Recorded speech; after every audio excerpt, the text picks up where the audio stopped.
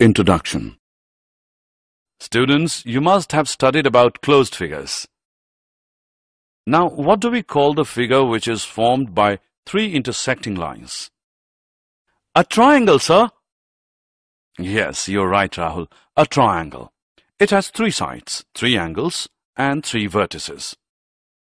Today, I will tell you about the congruence of triangle and the properties of triangle. Come, let's start. Objectives. At the end of this lesson, you'll be able to verify and explain whether two given figures are congruent or not, state the criteria for congruency of two triangles and apply them in solving problems, prove that angles opposite to equal sides of a triangle are equal, prove that sides opposite to equal angles of a triangle are equal, prove that if two sides of triangle are unequal, then the longer side has the greater angle opposite to it. State and verify inequalities in a triangle. Solve problems based on the above results. Congruent figures. You might have observed that leaves of different trees have different shapes, but leaves of the same tree have almost the same shape, although they may differ in size. The geometrical figures which have same shape and same size are called congruent, and the property is called congruence. Congruent objects are duplicates of one another. If two mathematical figures are congruent and you cut one figure out with a pair of scissors, it will fit perfectly on top of the other figure. Congruent. Criteria for congruence of triangles 1. We shall now learn that it is possible to prove the congruence of two triangles if we are able to know the equality of three of their corresponding parts. Consider a triangle ABC. Construct another triangle PQR such that QR is equal to BC, angle Q is equal to angle B, and PQ is equal to AB.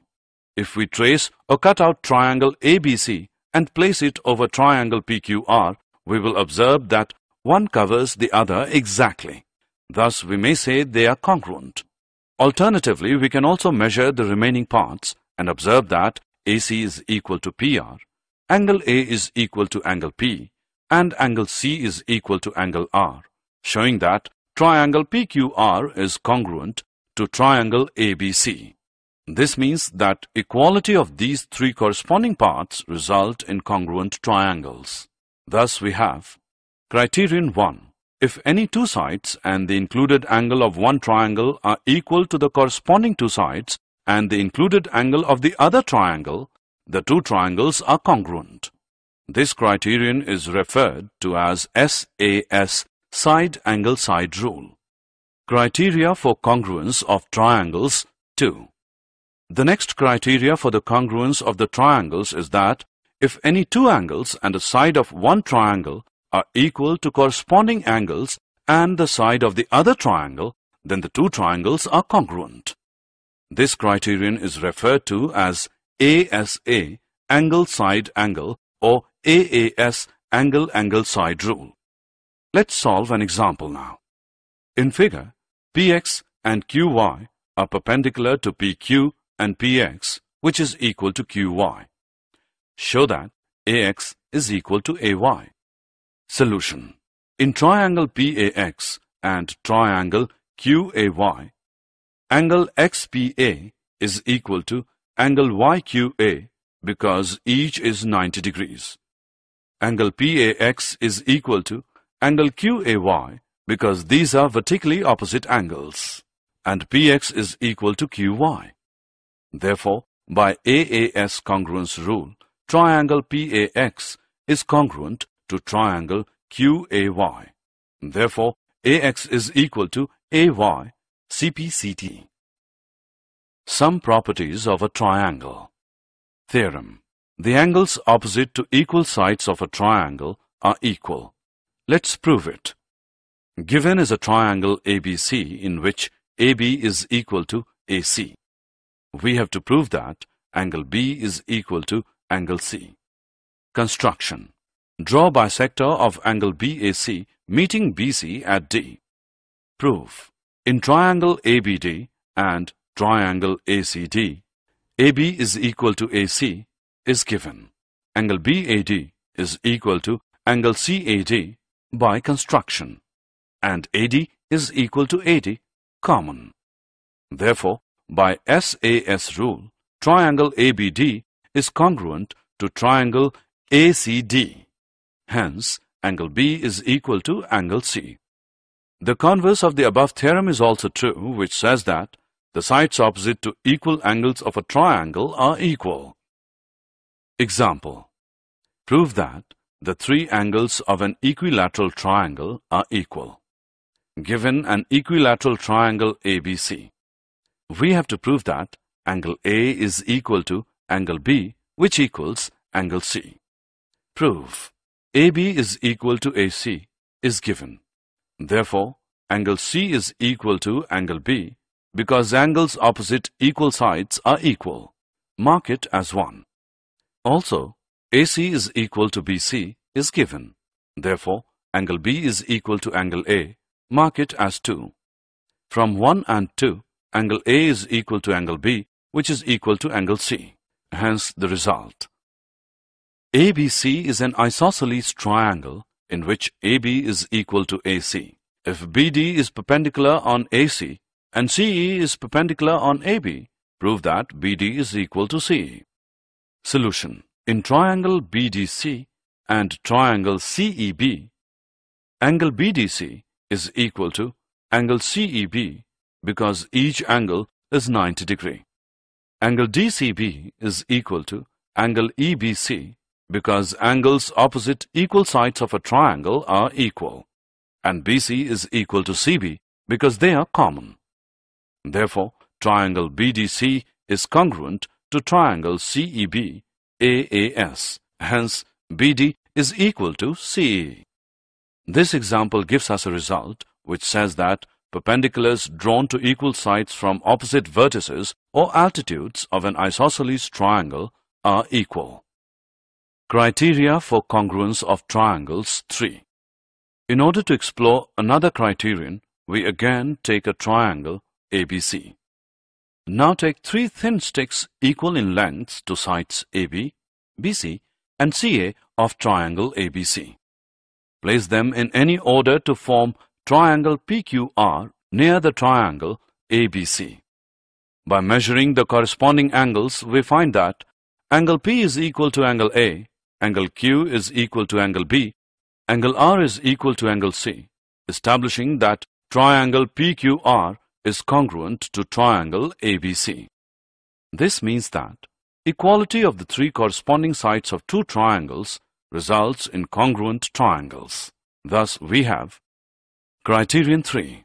If the 3 sides of one triangle are equal to the 3 corresponding sides of the other triangle, then the 2 triangles are congruent. This is referred to as SSS, side-side-side congruence rule. Criteria for congruence of triangles 4. Now construct 2 right-angled triangles with hypotenuse equal to 7 cm and one side equal to 5 cm each. Cut them out and place one triangle over the other with equal side placed on each other. We will observe that the 2 triangles cover each other completely and so they are congruent. Or we can say that 2 right triangles are congruent if one pair of sides and the hypotenuse are equal. This we have criterion 4.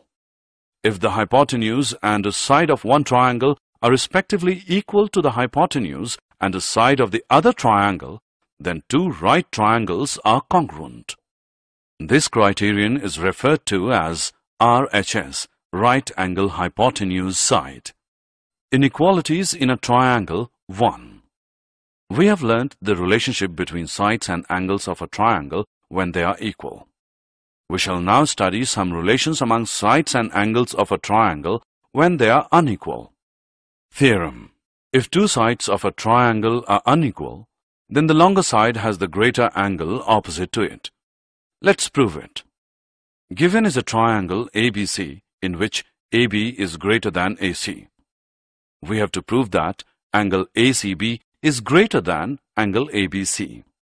Construction: mark a point D on the side AB such that AD is equal to AC and join DC. Proof. In triangle ADC, AD is equal to AC.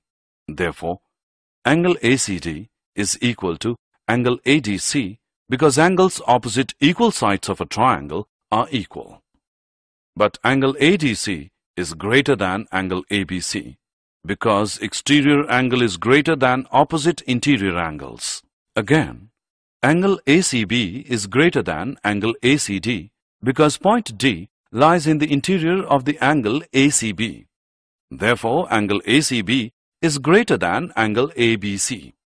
The converse of this theorem is also true, which states that in any triangle, the side opposite to the larger, greater angle is longer. Inequalities in a triangle 2. You have already learned the relationship among the three angles of a triangle, that is, the sum of the three angles of a triangle is 180 degrees. We shall now study whether the three sides of a triangle are related in some way. Draw a triangle ABC. Measure its three sides AB, BC and CA. We observe that 1. AB plus BC is greater than CA. 2. BC plus CA is greater than AB, and 3. CA plus AB is greater than BC. Thus, we conclude that the sum of any two sides of a triangle is greater than the third side. Example. In figure, AD is a median of triangle ABC. Prove that AB plus AC is greater than 2AD. Solution. Reduce AD to E such that AD is equal to DE and join C to E. Consider triangle ABD and triangle ECD. Here BD is equal to CD. Angle ADB is equal to angle EDC. AD is equal to ED. Therefore, by SAS congruence rule, triangle ABD is congruent to triangle ECD. Therefore, AB is equal to EC, CPCT. Now, in triangle ACE, EC plus AC is greater than AE, or AB plus AC is greater than 2AD, because AD is equal to ED, which implies that AE is equal to 2AD. Did you know? We all must have seen the ice tray in your refrigerator. Observe that the molds for making ice are all congruent. The cast used for molding in the tray also has congruent depressions. Maybe all are rectangular, or all circular, or all triangular. So, whenever identical objects have to be produced, the concept of congruence is used in making the cast. Summary. Let us summarize what we have learned. Figures which have the same shape and same size are called congruent figures. To prove that two triangles are congruent, we need to know the equality of only three corresponding parts. These corresponding parts must satisfy one of the four criteria. 1. SAS. 2. ASA or AAS. 3. SSS. 4. RHS. Angles opposite to equal sides of a triangle are equal. Sides opposite to equal angles of a triangle are equal. If two sides of a triangle are unequal, then the longer side has the greater angle opposite to it. In triangle, the greater angle has the longer side opposite to it. Sum of any two sides of a triangle is greater than the third side.